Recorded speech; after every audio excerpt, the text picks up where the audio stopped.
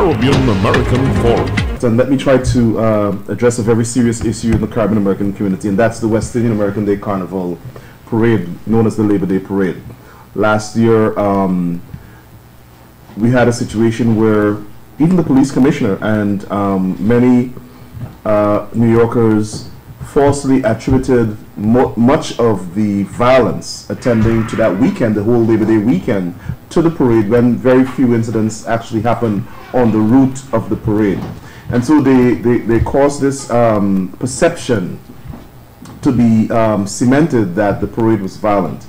And then subsequent to that, we had the entire collapse of the Carnival Association. So there's a very palpable and grave concern in the community that there's some sort of plan afoot to either in some way change the route of the parade, or to end the parade itself. And insofar as the Carnival Association itself and its ability to convene this parade, as an elected official, as a leader in the Caribbean American community, what's the strategy to ensure that this vital aspect of our culture is continued, and that we can make this organization viable for the future? Well, my colleagues and I are aware of the problems, internal turmoil that's been reported to be ongoing in the West Indian American Day Carnival Association. They are the traditional host of the Labor Day Carnival. They possess a lot of expertise and knowledge about how this operates.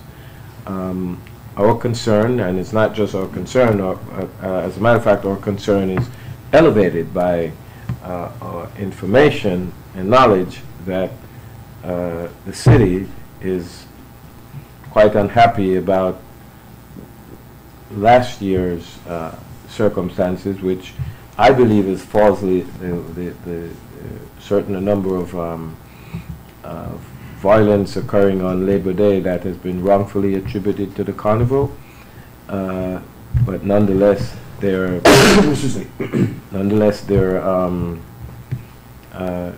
that's on the table, and we have to forcefully rebut that attribution to the carnival as Caribbean American and leaders, and also my other my colleagues who represent parts of Brooklyn through which the carnival passes.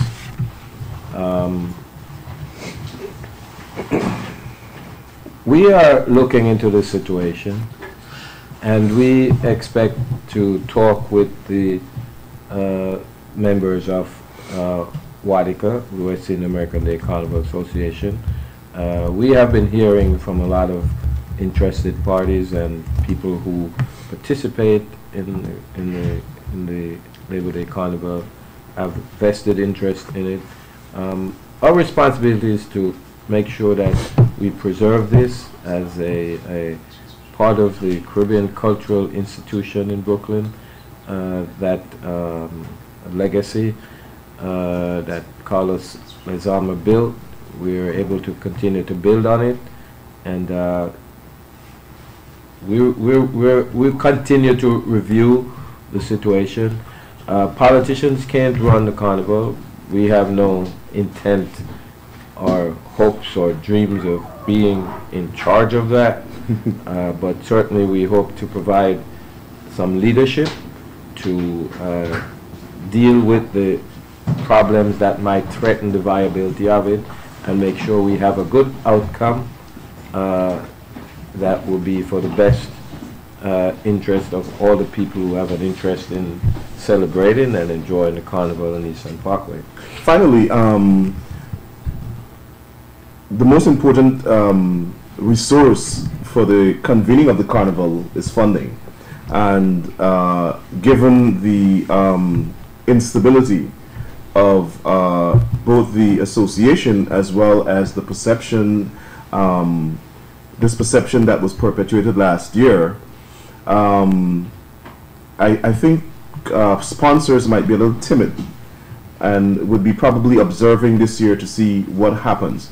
Would the legislators and at all levels, or is rather, are the legislators at every level, federal, state, and city, coming together to make sure that the appropriate funding is provided for so that they could stage this activity? Yeah, well, we understand the critical part that funding plays in not just the carnival, but any operation like that.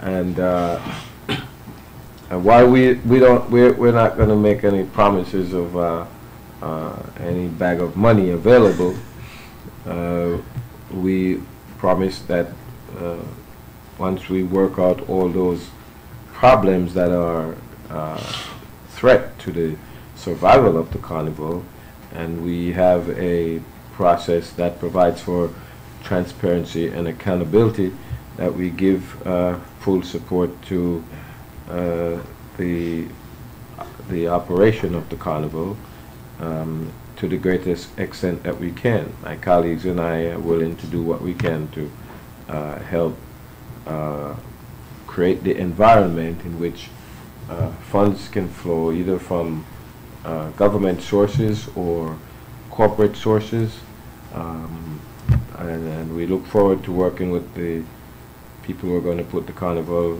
together and get it on the parkway.